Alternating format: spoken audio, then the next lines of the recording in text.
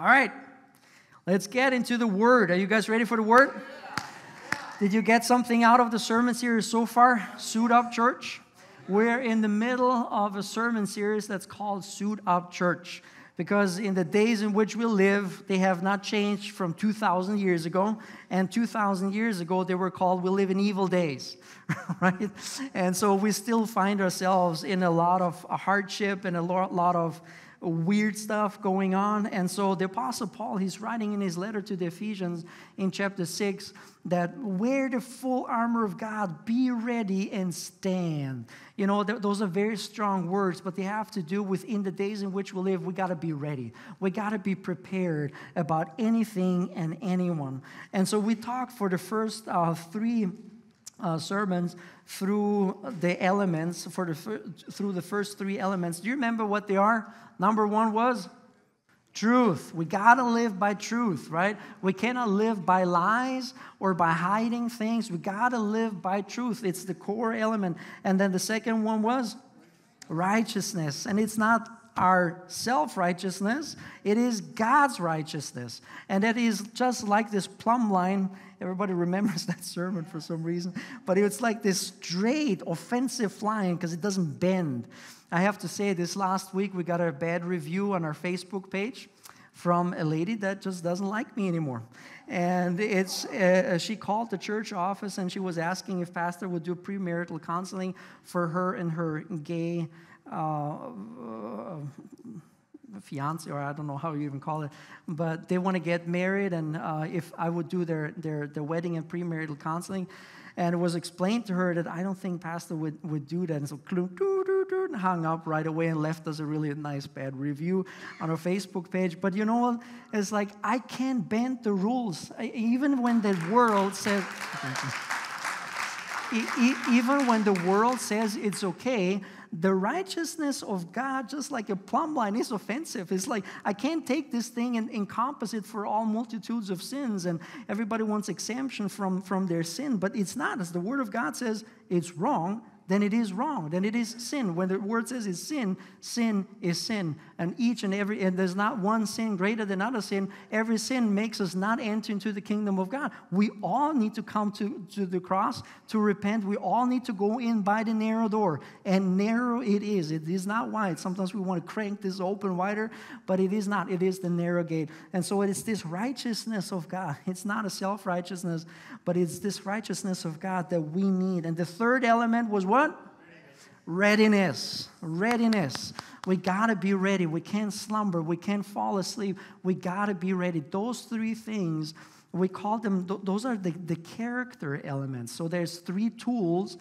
Today we start with faith as one of the tools that are added to it, but it starts with our character. It starts with our personality. When the Lord tells you to get ready, He doesn't tell you to pick up skills, to pick up tools. He first says, change your heart, change your character, work on yourself, take a deep look inside and make sure that you live by truth, that you live by the righteousness that comes from me, that you live a life of readiness, that you live this way. You know, I was reminded on 1 Samuel chapter 16, where we have this story about where God, He has rejected King Saul already, and now He wants to anoint another king. And Samuel, the little guy who grew up to be old, but as a little guy, he had to learn and to discern the voice of the Holy Spirit, the voice of God. And there was nothing special about Samuel, but God picked Samuel, this little guy, because of his heart, and He rejected the high priest back then, Eli, and his sons who were in the succession of being the next high priest. But He picked the guy with the good heart, and now in his old life, he was supposed to anoint another one for kingship. And in 1 Samuel chapter 16, verse 6, it talks about it. And they came and he looked at Eliab. So he found the house of Jesse. In the house of Jesse, he had 8 sons. And in that house, so they're all parading his son in front of him. Maybe one of them is going to be the next king of Israel, and God is going to anoint him. And then they came and he looked at Eliab and he thought, surely the Lord's anointed is before him. It's like, surely he is the guy. He's got everything for him. He's tall, he's strong, he's probably a bodybuilder or something. He's just handsome, he's just got everything. He must have all the features for him that can make him a king. But then the Lord reminds, actually, Samuel on a fact that he experienced in his old childhood. He says, do not look on the outward appearance or on the height or of stature, because I have rejected him. For the Lord sees not as man sees. Man looks at the outward appearance, but the Lord looks on the heart. And that is so true. If you're sitting here today and you're younger, I want to encourage you. It's in those young years when the Lord is looking for hearts. The scripture says the Spirit of God is hovering over all the world, and he's looking for those that fear the Lord, that will obey him. He's looking at the inward stuff. I received my calling when I was 11 years old. I had no friends, I had no tools, I had no skills, I've got nothing. How often after that did I tell the Lord, like, you better would have picked somebody else? How many times did I say that to God? But he looks at the heart, and when the heart is right, when the character is right, when the personality is right, when he sees that, he puts his calling on you, and everything else is added later on. The Lord trained King David. He's a shepherd boy, right? He has nothing. He's like, oh yeah, I got an extra son, but he's really out on the farm, and he's just tending the sheep right now. So nobody even thought about him. But the Lord has seen his heart there as he's battling the lion and the bear, as he's protecting the sheep already from predators that come in. And the Lord sees that heart. And then he says, because of your little faithfulness, because you're not scared of running away from a bear and a lion, you know what? You are the perfect person to shepherd my flock. I'm going to graduate you from those sheep to a larger flock. Isn't that amazing? But the Lord looks at the heart. And when the Lord says to us, we got to get ready, his starting point is with us. The starting point is with our heart. There's no way around, all right? So that's the message before the message. I have to apologize. So Ephesians chapter 6. We're at the same narrative here. This is where it talks in verse 10. Apostle Paul, he encourages the church to stand firm in those days. He says, finally, be strong in the Lord and in the strength of his might. Put on the full armor of God that you may be able to stand against the schemes of the devil. For we do not wrestle against flesh and blood, but against the rulers, against authorities, and against the cosmic powers over the present darkness, and against the spiritual forces of evil in the heavenly places. Therefore, take up the whole armor of God, that you may be able to withstand in the evil day, and having done all, to stand firm. Stand, therefore. Like, we get the message. We got to stand. Stand, therefore, having fastened on the belt of truth, having put on the breastplate of righteousness, and the shoes for your feet, having put on the readiness given by the gospel of peace. Or like other translations say, the readiness of the gospel of peace. And now, let's come. So we have talked about those character elements, but now comes the tools. Now there's tools added. So just imagine again, in the narrative, Apostle Paul watches that Roman guard as he just put on the belt, he put on the breastplate, he hooked it in, he sat down, or put a foot up somewhere and just roped up his sandals, strapped it to the feet, and just ties it up. It's like he's getting ready. The Holy Spirit's just showing him all these things. And now after he's done with the body wear, basically, now he's getting over there and he picks up his shield. And as he's picking up the shield, and Apostle Paul looks at that shield, and the Holy Spirit reveals to him that's just like the faith. That's like faith. You got to have this shield. This shield. It's like a shield of faith. And this is what it is about. In all circumstances, take up the shield of faith with which you can extinguish all the flaming darts of the evil one. Hallelujah. That's what we need, right? The shield that is able to extinguish all the flaming darts of the evil one. My first point that I want to make is when we look at the concept of faith, we have to keep in mind that there is a condition for faith. There is a condition for faith. You know, it's very easy for us to sometimes encourage one another, well, just believe. Just have a little bit more faith, you know. Just have more faith. There is a condition for faith. We already talked about that, but let me just really ponder that point down.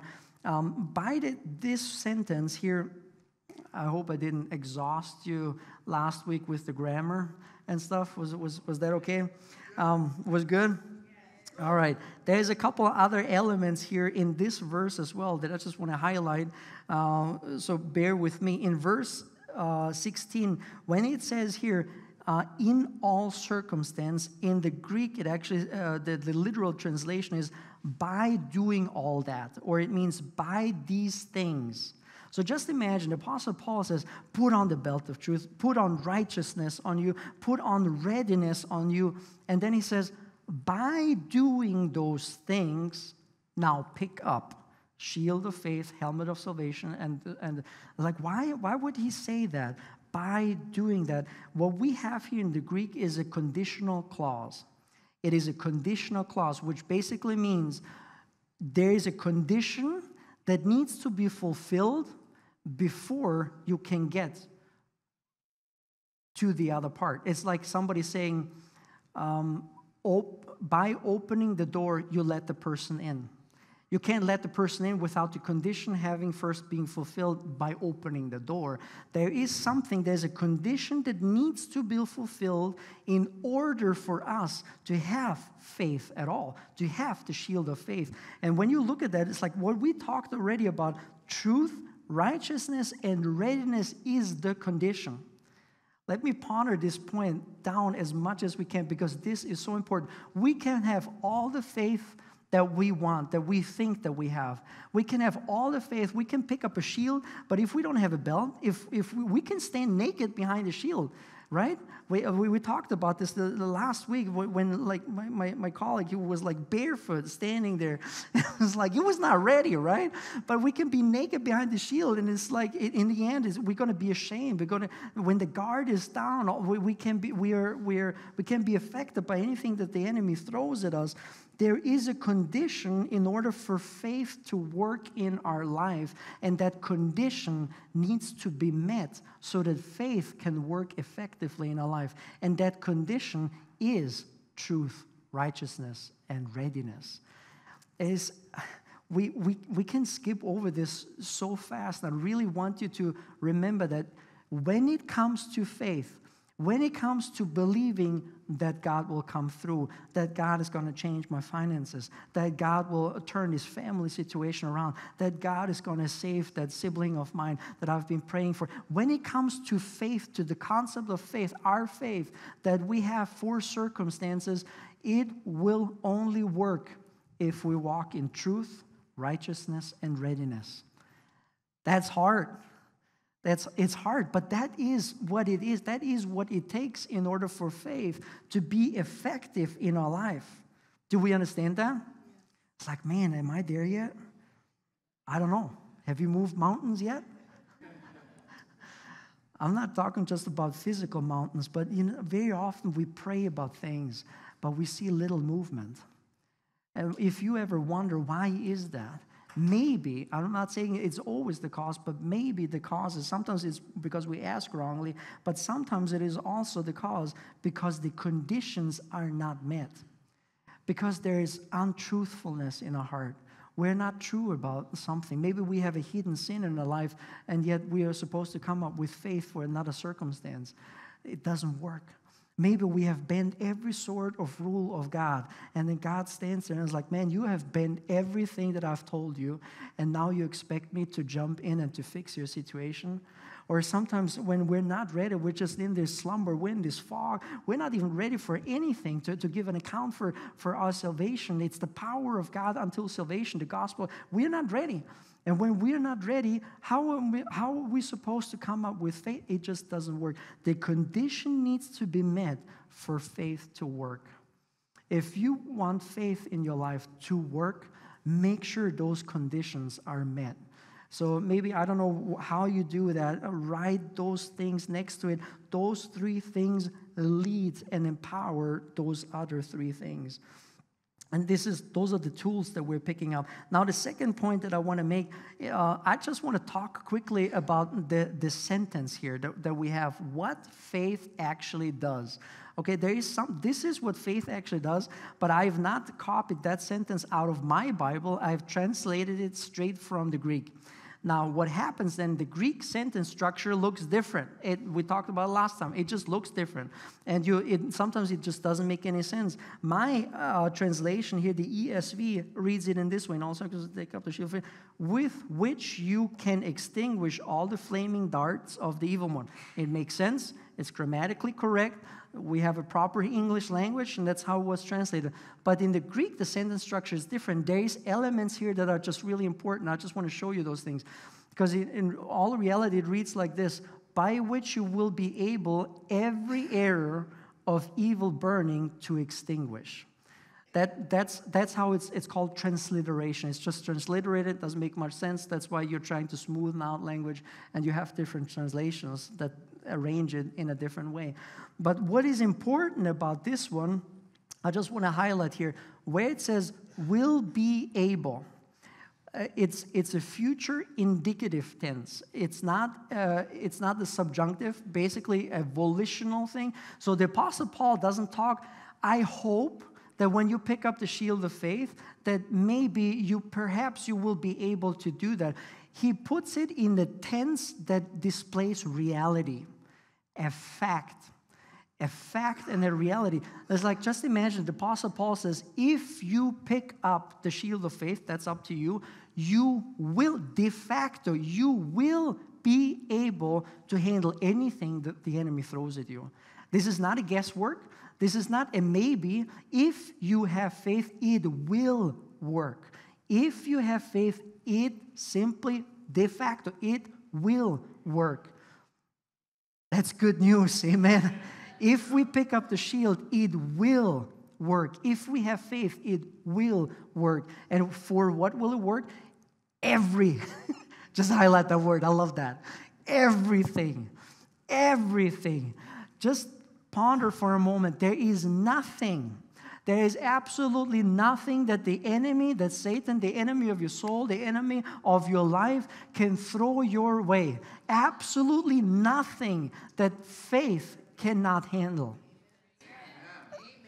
Think about this. There is nothing in creation, not in heaven and earth and under the earth, nothing can be thrown at you that faith, it's a reality, it's a fact, that is not able to handle.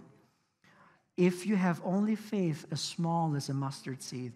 It's like it's that condition. If the conditions are met and we have this shield of faith and we pick this up and, man, we get to hide.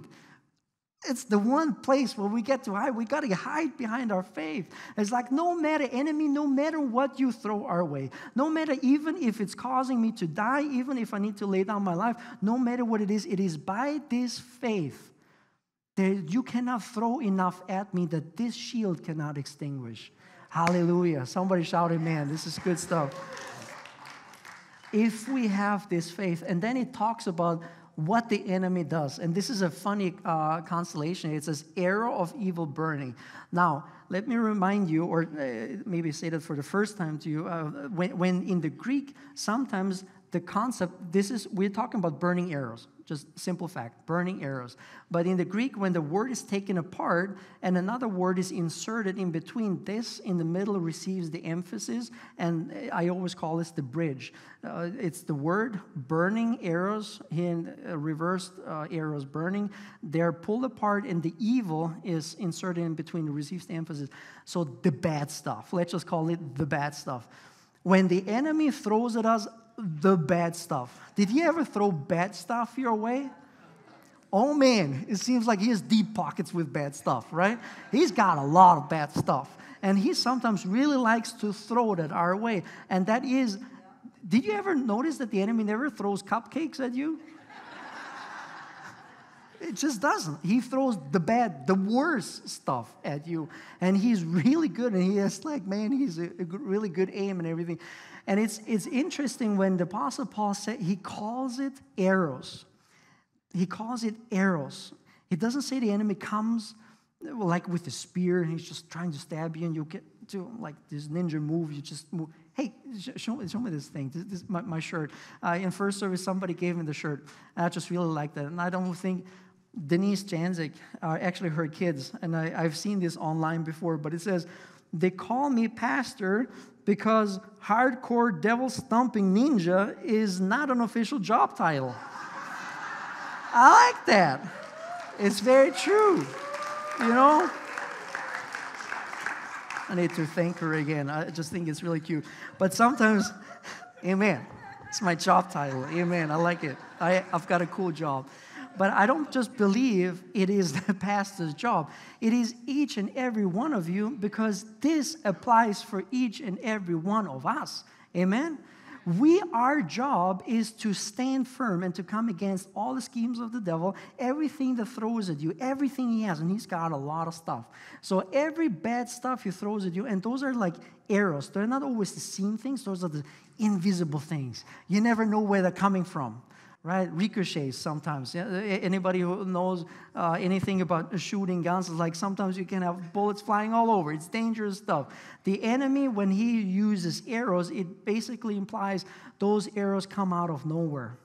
You know, it's like sometimes the enemy just hits our life and it's just literally coming out of nowhere. We did not expect it. We could not see this coming out of all of a sudden. It's just there, sticking out, and it's hurting.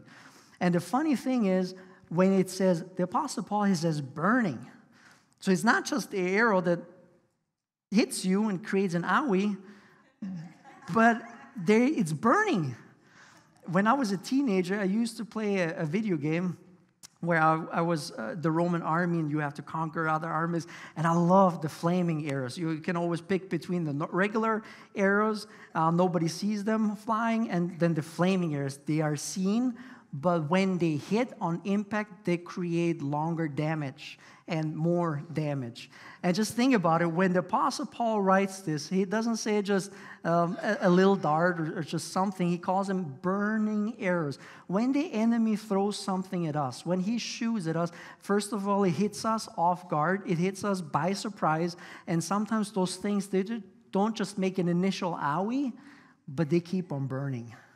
It keeps on. Man, this is like I've got to deal with this pain. It's starting burning up something inside of me. Desperation kicks in. I don't know what to do anymore. How many times did we, during the week, did somebody come here to the sanctuary and just breaking down because of flaming darts of the enemy, and they keep on burning. It's not just an initial thing. All of a sudden, the initial thing leads to a court case, and then the person has to deal with a court case, and maybe he's going to lose the family over that or a job over that. It's like it's keeping burning. And it's burning up the life. When the enemy hits us, and when he wants to consume our life, he wants to destroy us, right? And when he throws everything he has at us, and when he hits us, that's only when the pain starts. And then he keeps growing and he keeps burning, and that's what he does. That's his job. That's what he's good in. And he's throwing this bad stuff at us. And all these things are reality. And in all these things that he throws at us, we have one thing that protects us from that, and that's our faith. It's the only thing in the armor of God. Yes, we have the breastplate, and that helps too, but even breastplates and helmets, they can have holes, right? They can have, like, it can penetrate through those. There is one thing that helps us so that the things of the devil, of the enemy, doesn't even get close to us. Did you ever allow anything from the enemy to get close to you? Too many times, right? Like, where's faith? Oh, I forgot about that. It's like, yeah, we forgot the shield of faith, right? We need to have the conditions met, but then we have the shield of faith, and then we have the shield of faith so that bad stuff cannot get close to us. Sometimes it just happens, but we have a choice if we allow it to come close to us. Sometimes somebody says something to us, and you can, in that moment, it's like, no, Lord, I know you've got this. And you just hand it over to the Lord. Or you allow it to get close to you, and it's like, but he said that. And it's not nice. And you ponder and you allow it to get close to you. And the closer it gets to you, the more it starts burning and it consumes you. And then you have a sleepless night. It's like it's just getting to you. It's getting really close to you. But we have one thing in the armor of God that helps us to not allow those things to get close to us. And that is the shield of faith. It's good stuff here in the Greek sentence. Amen? And then let's talk for a moment now about the out of relation between reality and the concept of faith. And that's my third point. I call the third point just simply faith does it. Because faith does it. Faith can conquer it. We have something in the armor of God that makes us able to extinguish every bad stuff the enemy throws at us, and that is our faith. But when you think for a moment, what is faith? Is it like a piece of reality that you can feel, handle, touch? It is something invisible, isn't it? But the stuff that the enemy throws at you, is that also invisible? No, it's sometimes very visible, right? You deal with reality. You deal with bankruptcy or, maybe identity theft or something. It's like the enemy always throws reality at you. And if you get lost in reality, then you will chase and try to fight everything off in reality.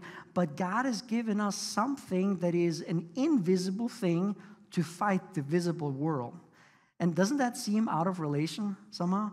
The enemy throws reality at us, and all we have is an invisible something.